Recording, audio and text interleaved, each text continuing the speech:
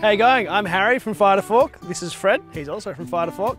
Today I'm going to be running you through a whole bunch of little tips and tricks that I have figured out over screwing up lots of storage systems and lots of setups in the past. So these are hopefully the tricks that, well, I know that they're the tricks people don't tell you because no one told me. Hey Fred, come here.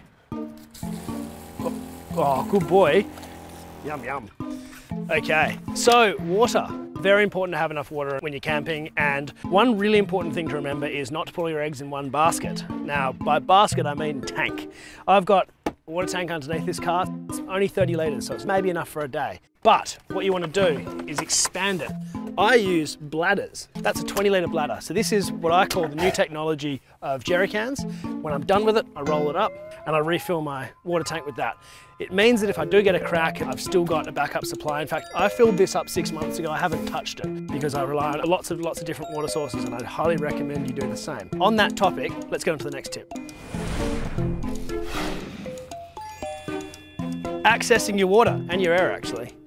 Air hoses, retractable air hoses. This is an 8mm, 9-metre hose. So I've got plenty of range on this. Look at this. I can refill my washer bottle. I can air up my trailer.